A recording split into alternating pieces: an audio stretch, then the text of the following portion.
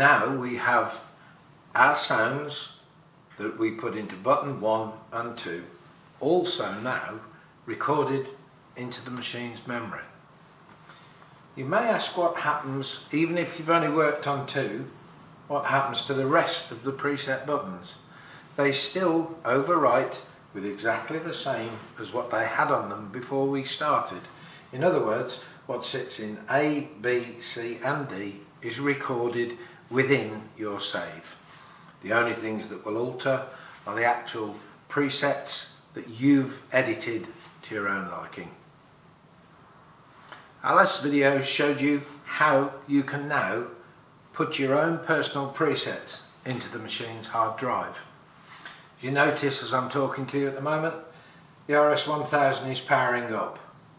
The machine is actually taking in what's in its memory and it's getting this ready for me to play. And there she is. So, as per every time you switch on the machine, the machine bank here automatically defaults to bank A and our preset registrations in bank A. But I don't want to use those now. I want to go back to the file that we created and I want to work on it further. This time I go back to the left hand side underneath the tempo button, but now I'm looking for the load button that I wish to load in our file that we've been working on. Simply touch the button and in the screen here it gives me a table that shows me all the files that's in this machine. If I look at the bottom, our one that generically got called Reg 000 Reg is there. I simply turn the wheel down until I highlight the one we're looking for. I simply push load. The machine asks me, are you sure? Confirm. And I push the confirm. That's it. Our sounds, the pan pipes, the guitar and anything else that we've worked on is now back in the machine's memory.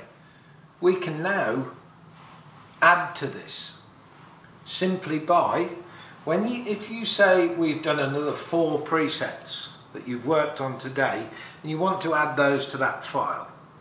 Let's say we've now built another 4 of our own personal sounds into 3, 4, 5 and 6.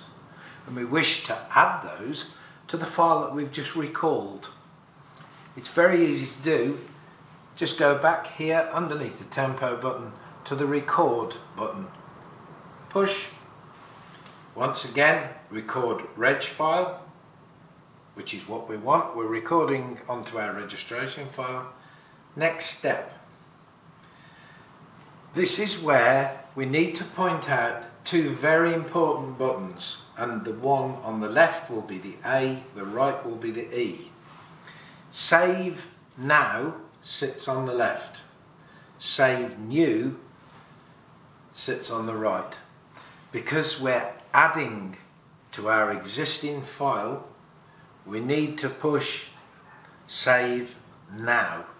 Save new would overwrite the whole lot again. So when you're adding to, we must always remember to push save now.